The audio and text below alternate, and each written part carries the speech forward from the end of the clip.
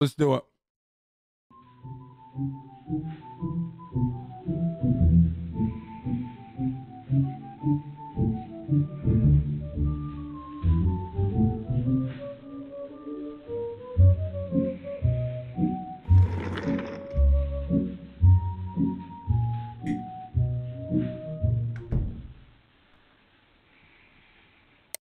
This is 46-year-old Clifford Burns, who 51 minutes prior to this moment drove up to his estranged wife's house in Warren County. Once he got there, he forced his way inside and attacked both his wife and his stepdaughter with a 17-inch tactical hunting knife. 22-year-old Megan Jenkins suffered serious injuries to her left arm but managed to survive. 42-year-old Patricia Burns wasn't so lucky. She was stabbed 5 times in the torso and pronounced dead the moment she arrived at the hospital. 7 minutes later, Clifford Burns showed up at the Warren County Police Station to hand himself in.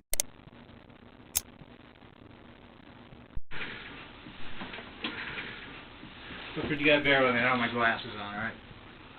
I know my rights and everything. You don't have to even read it. Just give me my charges. I'm pleading not guilty, and I want to be put in a cell. You have the right to remain silent. So I'll sign your name right I there. ain't signing my name to nothing. Okay. When this broad can do this on Christmas, fuck me in the ass like this, it was my last straw. I'd rather live in prison. Over the next 5 hours, 13 minutes and 42 seconds, Clifford Burns will achieve something quite remarkable, which is the fact he somehow manages to employ every single ego defense mechanism known in psychodynamic literature. He will essentially blame everyone and everything on his current situation, apart from himself, and in the process, shut down critical parts of his own defense that he will later attempt to use in court.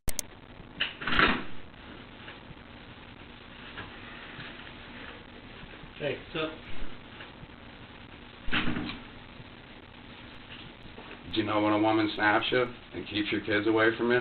What it does to a man? That you work and pay for your kids your whole fucking life?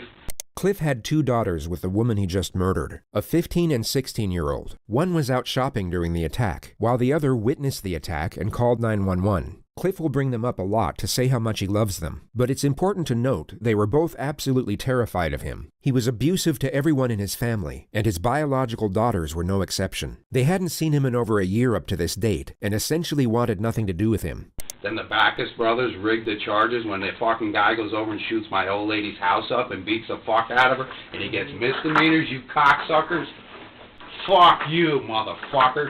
He was talking about his kids 12 seconds ago, and now out of absolutely nowhere he's going off on whoever the Backus brothers are. So here's the context. Patricia was married to Cliff for 15 years. She left him in 2010 after suffering non-stop domestic abuse. 2 months later, she started dating a firefighter named Ted Backus. The two fell in love, but argued a lot, and one of the arguments led to Ted firing 1 round from his gun into the ceiling of Patricia's bedroom. Patricia then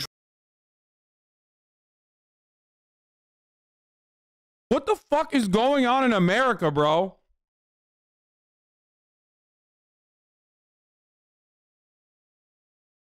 N-word warning? Okay, so yeah, okay, he's gonna say the N-word. It's fine. Like, saying it is not fine, but like, contextually, it's appropriate. I mean, it's inappropriate, but it's not ban-worthy.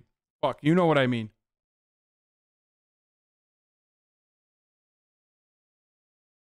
tried forcing him out of the house, at which point Ted pushed her into the kitchen counter and then onto the floor, causing her to hit the back of her head. Ted then left, and Patricia went to the emergency room where she was treated for bruising to the head and lower back. She reported the incident, and Ted pleaded guilty in exchange for 6 misdemeanors, which caused some controversy as many thought the charges were too lenient, and there was speculation that he was given special treatment because he had 2 brothers in the local police force at the time.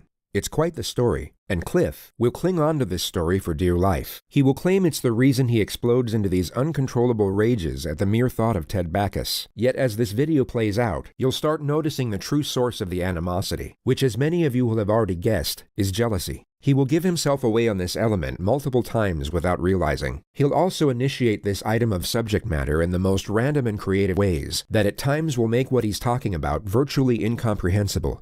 So we've had to create this notification for the more disorienting moments he brings it up. You know what happened up there. All misdemeanors, 9 of them, when he shot the house up with an unregistered handgun. Do you know who Teddy Backus is? If I ever could get my hands on him, I'd fucking kill him. I'm a fucking man in every aspect, motherfucking the fucking game. I gotta refrain myself because I can't even take it no more. The two officers aren't the interrogators. They're just watching Cliff so he doesn't hurt himself or damage property. The actual interrogator will arrive shortly. You know what it is? I love the broad. She took everything from me. My lawyer called me today and said I'm going to jail for a violation of not paying child support. This dude straight up sounds like every guy from Boston. Based on the information of this violation, he was facing somewhere between 3 to 15 days in jail. Paid his cunt $250 a fucking week. I lost everything. My fucking business, all my vehicles, and my fucking house. I'm whittled up to a $600 apartment while this cunt runs around with my fucking money. His freelance business had been on the decline for the last 5 years, which is the actual reason for everything he just mentioned. The Backus brothers rigged his charges, and this is what I heard because I know everybody in the town. Okay. The man that built the fucking town hall told me he was going to lose his his hunting license, so they didn't give him felonies. You did that shit down in Albany, you still wouldn't be out of jail today. They would have fucked you up. This is the Wild West, man, and I'm a wild motherfucker, ain't I now? In the more common circumstance, when someone is facing the inevitability of spending the next several decades in prison, the more grandiose elements of their character tend to dissipate. The nature of their situation rapidly sets in the feelings of anguish and despair, leaving not much room for anything else. Least of all, the more extravagant or perhaps fraudulent aspects to one's character. This guy's Cliff is very much an exception. He clings on to a particular aspect of his personality that we can only describe as Rambo Cliff. The second concept so regurgitated that it literally needs its own notification. The moniker is inspired by a well-known franchise centered around a highly capable special forces operator, and it was chosen to encapsulate Cliff's varied attempts to appear tough and intimidating. This ranges from his deadly skills at unarmed combat to his proficiency with a firearm and operational effectiveness in the mountainous regions of the United States. You would have loved to have a motherfucker like me in Iraq, wouldn't you? Because I'd gut them fucking towel heads. It's worth noting that Cliff never served a single day in the military. Oh, dude, oh my God, I love this man. I love Cliff. Cliff is literally every American, dude. Every fucking Ameribrain dickhead in my fucking chat. Like, how dare you fucking disrespect the military, you fucking... I don't know, am I allowed to say the T word? Even though it's like directed at me most of the times? I don't want to risk it. Anyway, you know, you fucking sand N-word. Motherfucker, you do not respect America.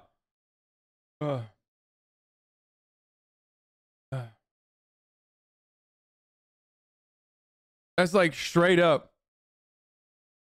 Just he never served. LARPing as a fucking military guy. It's awesome. Thinks he's like a deadly weapon. I love this guy. He also had no training whatsoever in combat. You know this motherfucker's been like, yo, if you fucking sent me down there to Afghanistan with like Henry, me and fucking Henry, we would clear that shit out. Joe Biden's doing a bad job. He's doing a bad fucking job. I should be down there. Give me some fucking white monsters, dude. We will fuck that shit up. You know what I'm saying? Taliban, more like Taliban. I'll turn that shit into Talladega Nights, baby. Let's fucking go. Sports or martial arts, unless you count the made-up variation of kung fu he demonstrates throughout this interrogation. Then by the end of the night, he'll have acquired approximately 3.5 minutes of experience. I love this country, and it fucking did me wrong. Fucking wrong! I'm gonna tell you what listening is. Bring the Backus in, brothers, and I'll fight them one-on-one with one fucking hand. I'll break both their fucking jaws right off them. I believe it. Do you believe me, motherfucker? I can see you're very passionate. You want to see? There it is, white power. That's what I believe in. The Irish.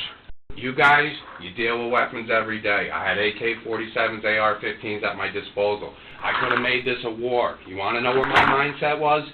Take her out, spray paint the building, let's play Backus, boys, and take them in the mountains. You would have had to drop a fucking platoon in for me. A platoon, brothers. I kept the war. I came here and did the right thing. I turned myself in. I'll go to prison. Listen, you guys, I gave my children everything. Victoria fucking Secrets and they're fucking 15. Abercrombie, Nikes, American Eagle. Sure. What do you fucking think I don't know the names? You know how fucked up I am right now? Because I love my wife and I love my kids, and I did right by that bitch. I met her in a strip club. Next thing I know, this cocksucker, I'm traveling in this unit every day. 2-hour fucking commute, and he's fucking my wife.